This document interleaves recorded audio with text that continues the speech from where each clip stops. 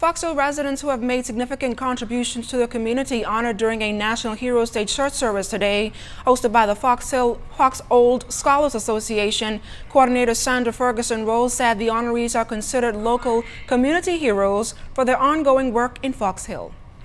Today we are honoring seven of our Fox Hillians, former teachers, businessmen. We also have a youth leader from Leisure Tours, Mr. Darrell Moss, who will be honoring.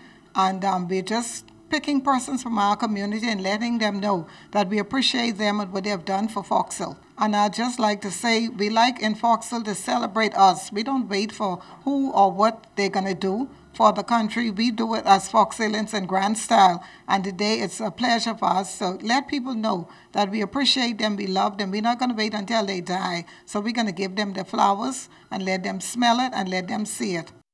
A special wreath-laying service was also held for fallen Fox Hillians who distinguished themselves as community leaders.